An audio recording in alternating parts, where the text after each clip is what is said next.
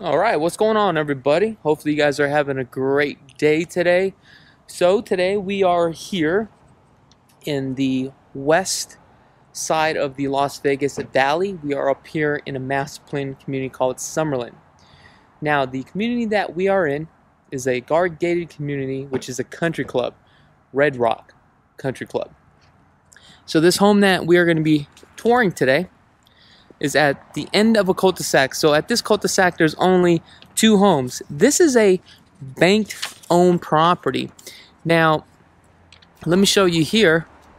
We got this end home here. We got a couple of rehabbers that just bought this home. They're about to finish up on this rehab here. This one right here is a bank-owned property, a courtesy of Simply Vegas. This one is listed at $1,300,000.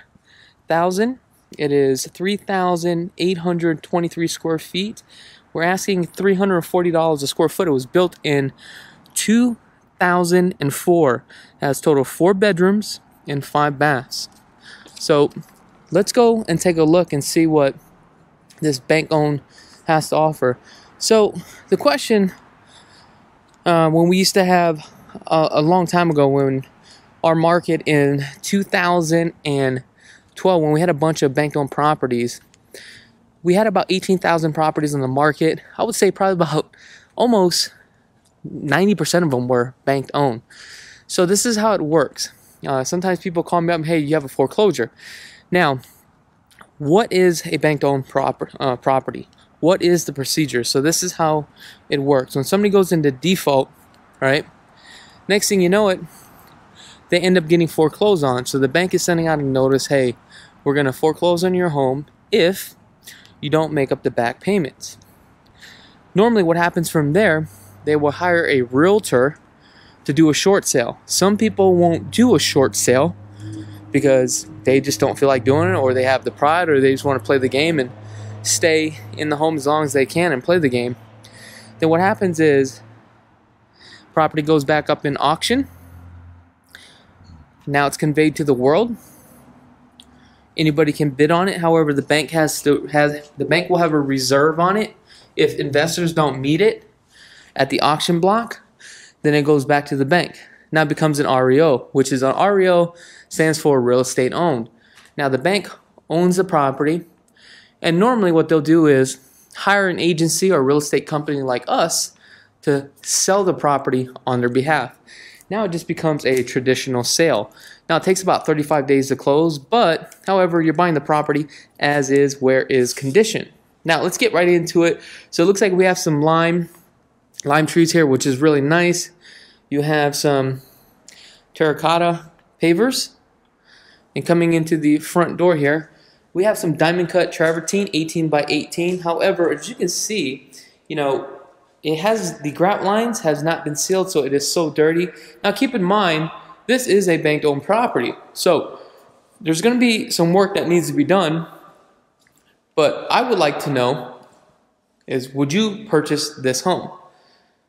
So this would be your formal dining area. I love how you can put some pictures right there. Okay, you got the bullnose granite that kind of curves all the way around. We have 10-foot ceilings. Okay, also you have some French doors here that opens out into the courtyard.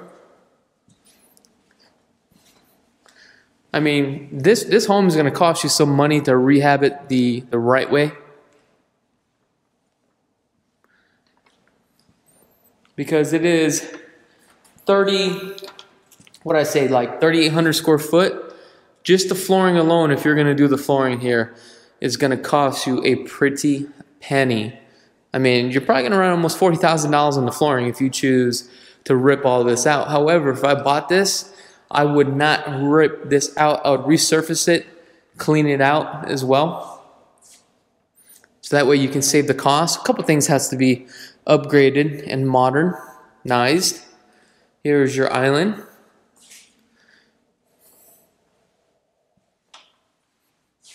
You got your cook countertop. Look at this old school backsplash all the way to the top. Now you have some 42 upper cabinets with a 5-inch crown. However, what I would do is keep the cabinets, get rid of the countertops, okay? Probably do quartz, change all the appliances out, change out all the fixtures, change out the backsplash. I'd probably paint the island maybe a gray, right? Do a different color quartz and paint the cabinets white. Here's your double oven. I would change out all the appliances here. I would definitely do a built-in refrigerator here. All the doors, I would customize and change out all the doors, because all the doors are just standard and stock gold fixtures.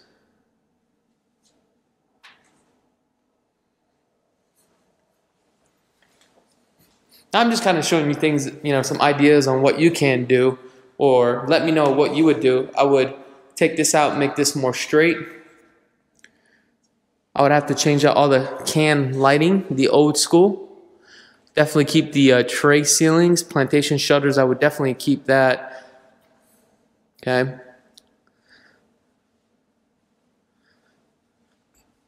I would stack stone that fireplace all the way to the top. Or you know what, I'd probably change on out to a more slimmer fireplace. I would do a 48-inch fireplace, make it streamlined, cut that out, make it straight. Here's like your family room.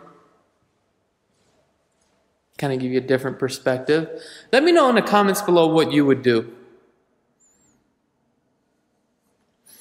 The bar, I would take out this this fin here, make this all straight, change out the countertops.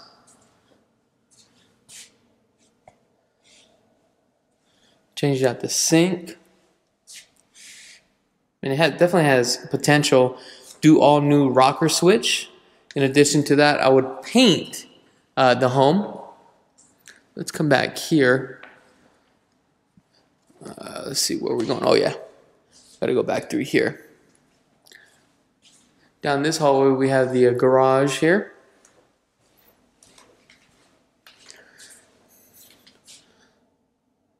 Definitely paint that. Change out the doors here. Here's your smart box. Now in 2004, that was big time. A little dark in here, so I do apologize. I mean, I see potential in this home.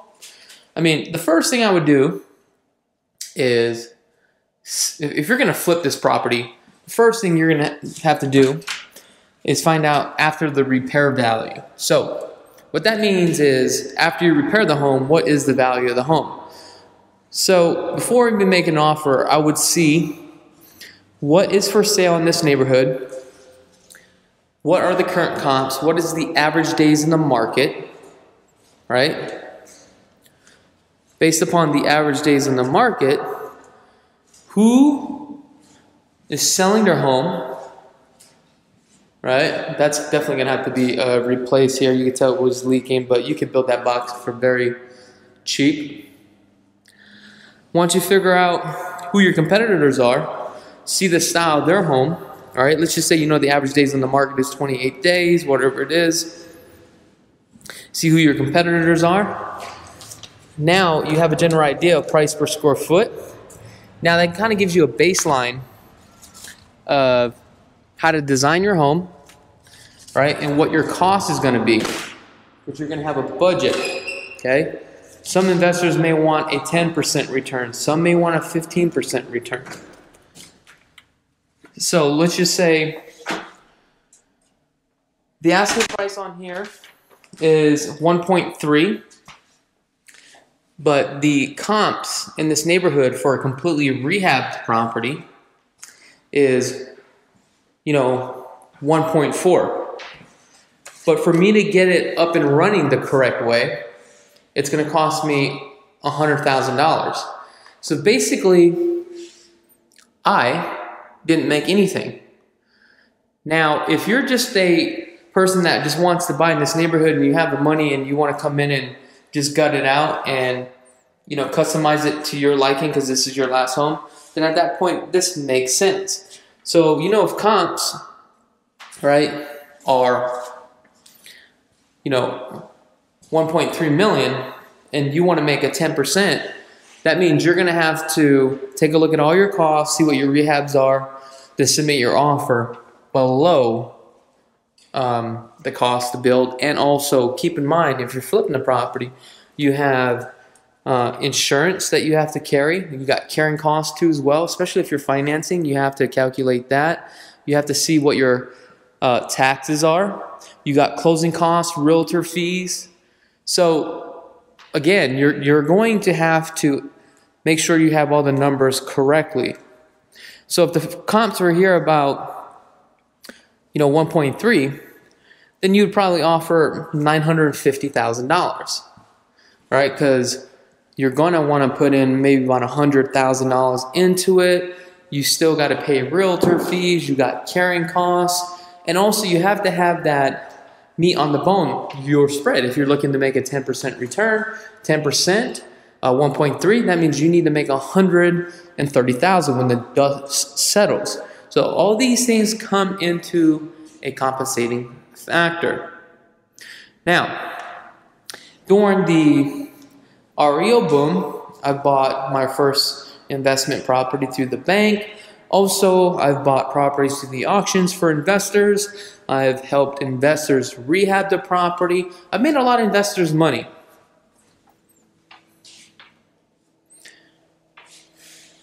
But the spreads are no longer like how they used to be, especially at the auction.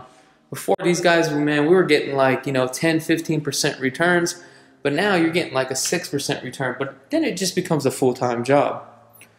Now, I stopped that because, I make more money as far as selling general real estate. However, I still buy properties that need to be rehabbed, but I never sell my properties. I'm a buy and hold investor, and I hold forever. So what that means is, well, let me retract. I don't hold forever. I buy and hold, and I sell at a certain time. Now, my strategy is basically to buy the property and really hold it forever, right? That's the goal, because I'm making cash flow, because I'm all about cash flow.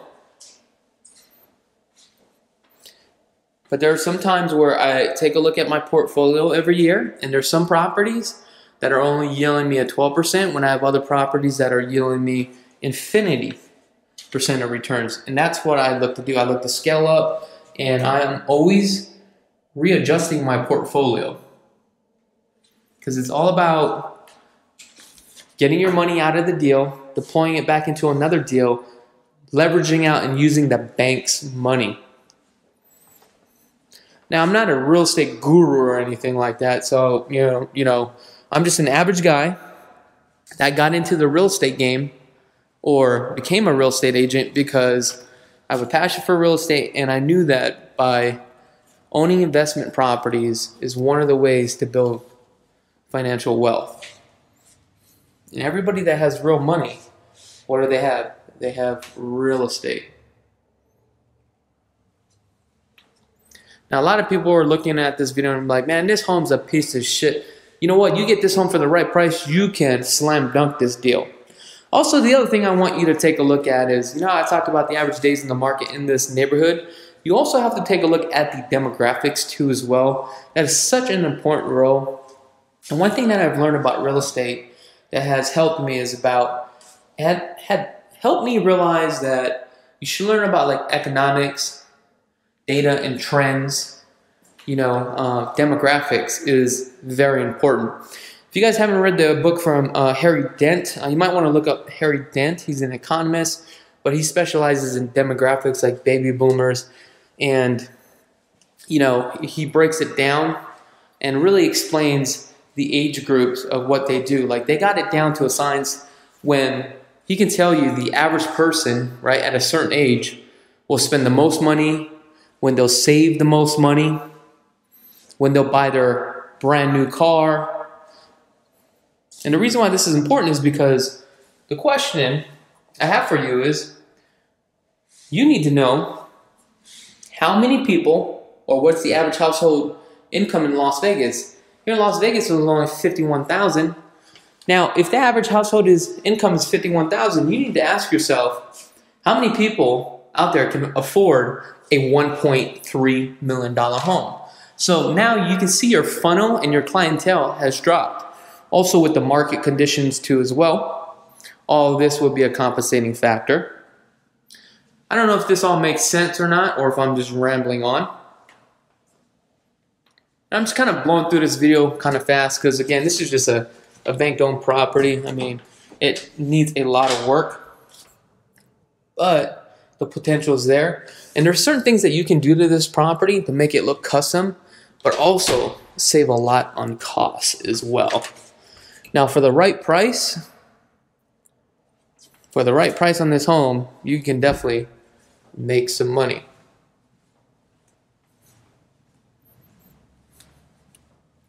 All right, let's go to the best part of this home. And the best part, I would say, is probably the backyard. However, I haven't even gone to the backyard yet.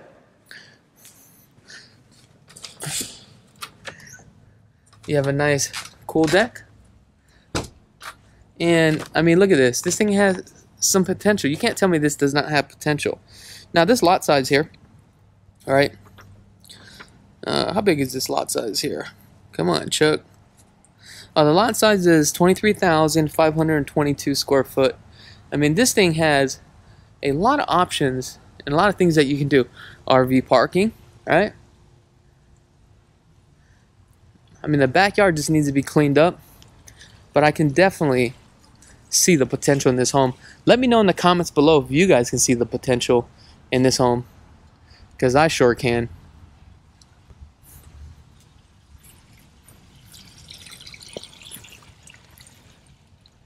Let's come off to this side here.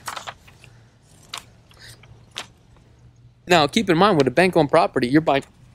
Oh, excuse me, I'm burping. Keep in mind, these bank-owned properties, you're buying it as is, where is condition. That's why I would still get a full home inspection on the property too as well. Okay. If you are interested, the earnest money deposit on here is $25,000. Okay. HOAs for this community or this neighborhood, it's going to be $245. There should be a master plan of $48. Okay.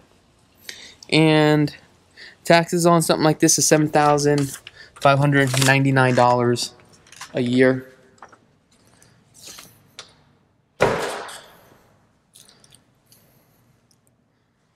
Well, that is pretty much it for this video. Let me know in the comments below what you would actually pay for this property. Would you buy a bank-owned property? Would you go through the whole rehab?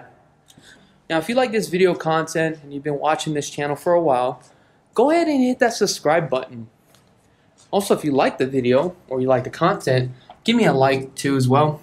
And for all the haters out there, I love you too. Much shout outs. If you have anything negative to say, please go ahead and let me know in the comments below, and I'll try to give you a rebuttal. Other than that, I really do appreciate each and every one of you guys, and have a blessed day. And I'm out.